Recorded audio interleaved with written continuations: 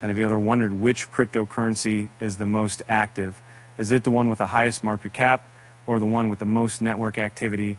Let's take a look at the latest data to see which one comes out on top. A recent study by End of the Block showed that the number of active addresses on Litecoin was 357,260 on the 31st of May. On the other hand, the number of active addresses on Cardano was an eyesore, as data showed that it was only 28,630. This means that activity on Litecoin was 12 times that of Cardano. Well, this might not happen all the time. A rising activity could foreshadow a higher price for a cryptocurrency. Therefore, it's important to keep an eye on network activity when evaluating the health of a blockchain. However, not all metrics are created equal. Let's take a look at another important metric: development activity.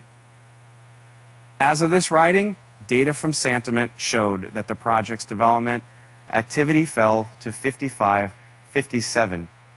This metric reveals how committed developers are to ensuring the proper function of a blockchain.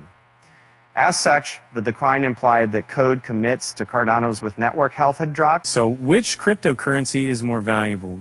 Let's take a look at the NVRV ratio, which measures profitability and the valuation of a cryptocurrency.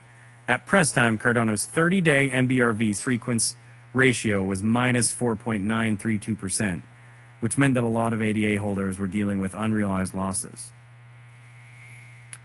On the other hand, Litecoin's ratio was 12.38%, which implied that the average Team LTC holder 30-day window was in profit. With that said, thanks for watching, and we'll see you next time.